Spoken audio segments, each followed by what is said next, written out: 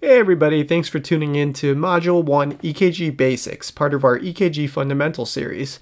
With this series, just to give a quick introduction, I hope that it provides you guys with a fundamental understanding of how EKGs work, how we can interpret it, and really give you a chance to practice your EKG skills, eventually being able to use it on the wards or the clinics. So why don't we go ahead and get started. So these are the learning objectives for this video. We're going to be able to describe the basic electrical conducting system of the heart as well as the normal pathway of depolarization. We're going to be able to understand how electrodes can be used to measure current and how various placement of electrodes provide us with different views of the heart. Finally, we'll be able to recognize the basic anatomy of the EKG strip, what a P is, what a QRS is, and what a T is, and how they are significant. Alright, you may recall from your physiology class what the normal conducting system of the heart is. It starts up here in the right atrium with the SA node. Signals go down to the AV node, the atrioventricular node here, down the bundle of His, eventually bifurcating into the left and right bundle branches. The left bundle branch has two additional branches that it breaks up into before it becomes Purkinje fibers. But for the simplicity of this video and just to get the basic understanding of EKGs, we'll just say that the right and left bundle branches eventually break up into Purkinje fibers. So let's review that. SA node to AV node to the bundle of His to the right and left bundle branches, eventually to Purkinje fibers. So this is how signal is transmitted. What is that signal? Well, it's in the form of action potentials, and you may recall from your physiology class what the action potential looks like, specifically for cardiac muscles. I drew it here on the screen. We can break this down even further. So this portion represents depolarization, meaning the influx of positively charged ions, specifically sodium and calcium, resulting in electropositivity of the cell. The rest of this diagram represents repolarization. So this is when potassium primarily leaves the cell, resulting in increasing electronegativity of the cell. So that's your basic action potential. Okay, so we have this current of positivity, or this depolarization, that's traveling down this pathway all the way from the SA node to the Purkinje fibers. Let's try to understand how that's related to EKGs. So let's say I placed electrodes around the heart. I'll put a positive electrode here and a negative electrode here. These electrodes, when you place two of them, they create something called a lead. And a lead allows us to essentially look at or view the electrical flow through the heart. In the lead that I drew on the screen, you can see that it's in this direction. So what you can imagine is you are standing here at where the positive sign is. You got your eyes here, your eyelashes sticking out of your eyes. Excuse my drawing, by the way. And then you're looking straight at the heart this way. And what you are doing is you are looking at the electrical flow or the current standing in that position. So that's what this lead allows us to do.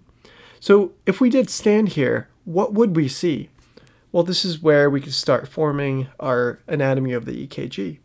You would first see depolarization of the atrium. This would result in a positive bump on our computer. Eventually, going down the AV node and then the bundle of His, you have depolarization of the ventricles. So this is a little bit complicated in its appearance, but in general it looks like this. So after depolarization of the ventricles do have to repolarize. And repolarizing meaning the cells become more electronegative. If the cell's becoming electronegative, and it's important to keep in mind that the repolarization happens in the opposite direction. So it's going back generally towards the negative side. So we have negative charges moving towards the negative side. This as well is going to give us a positive bump. So let's review that. So with atrial depolarization and ventricular depolarization, we had cells becoming more electropositive, and that's occurring going towards the positive electrode. This gives us a positive spike, and generally a positive spike with this ventricular complex right here. As far as ventricular repolarization goes, we had negativity moving towards the negative side, and this also gives us a positive spike. So what do we call all these? Well, this first bump right here is called a P wave. The second one, spike right here, is called a QRS complex. This last one right here is called a T wave.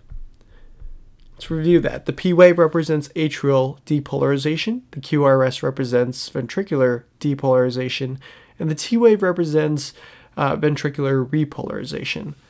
The QRS complex we can break down even further. So the first upward that you see, which is this part in this case, is called the R wave.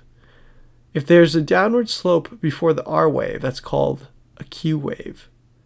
And if there's a downward slope after the R wave, it's called an S wave.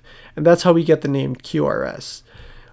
You won't always see all three of those. Sometimes you'll just see an RS. Sometimes you'll see an RS, R prime, such as in this example, where we have a second upward trend.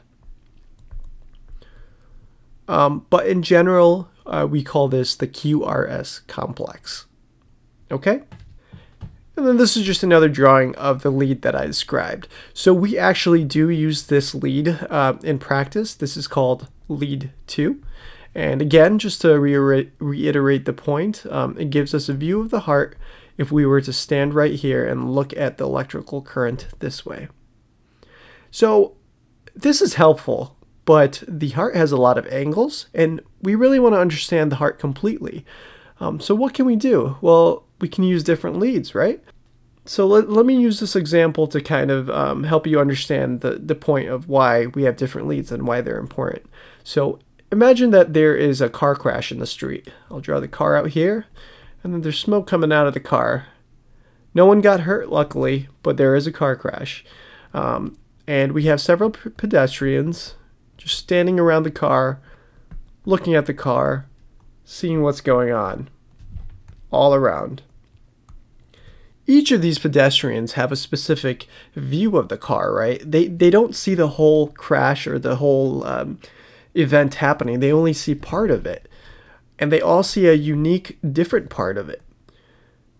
But if we went and spoke with all of these pedestrians and kind of put together all of their pictures, then we get a full picture of what happened in the car crash.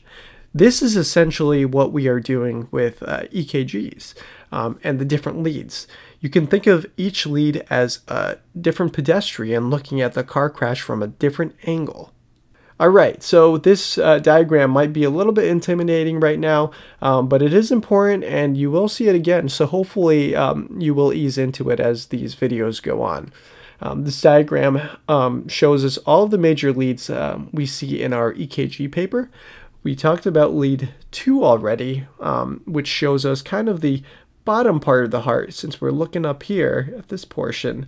But there's also lead 3 and AVF also showing us the bottom portion from slightly different angles. We have lead 1 over here showing us kind of the lateral or the left side of the heart, and then AVR showing us the right side of the heart. So you can imagine how all of these different leads help us see the heart from all of these different angles. I do also want to mention the leads that are noted V1 all the way to V6. These are called precordial leads, and they essentially show us the front of the heart. So you can imagine you are standing right in front of the patient looking at their heart directly that way, perpendicular to all of these other blue leads here. And you're getting a nice view of the front of the heart and what's going on in the anterior part of the heart. So keep that in mind as we look at EKG papers. Alright, and the moment has finally come. We're looking at our first EKG paper, Why don't you take a moment, pause the video, and try to identify any P waves, the QRS complexes, and T waves you might see in any of these leads. Okay, so right at the bat, you notice that there are several leads represented on this EKG paper. Lead 1, 2, 3, AVR, AVL, AVF, and then V1 all the way to V6. And we talked about what each of these kind of tell us about the heart. And you can see that the complexes look very different and very unique in each one of these leads.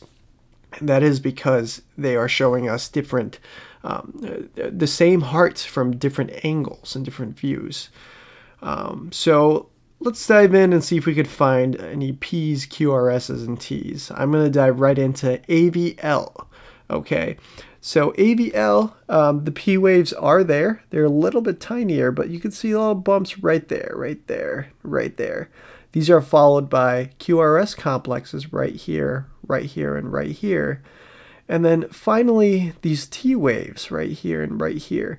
The T waves do look a little bit funny, but they are there. And by funny, I mean almost downward, but almost biphasic too, like this. Let's look at another example. So we can look at lead 2. There's 2 lead 2s here. We have this portion right here, and then the longer portion of lead 2. They represent the same thing. It's only the bottom one is for a longer period of time the computer interpreted lead 2 for. So let's see. We got some P waves here, some here too, and then these are followed by QRS complexes here, here, and here. And then there are T waves right there, and right there. Okay, so that was our first EKG. Okay, so some takeaway points. So the heart conducts all the way from the SA node, the sinoatrial nodes, down to the Purkinje fibers. The current of depolarization and repolarization can be measured using electrodes. Remember that 2 electrodes make 1 lead, but we have usually we have 12 different leads showing us the heart, and because we have various leads, we're looking at the heart from different angles and perspectives and getting a really full overall picture of what's going on in the heart as far as electrical activity goes. All right, that concludes video 1. Hope you guys stick around for video 2 on determining rate. Have a nice day.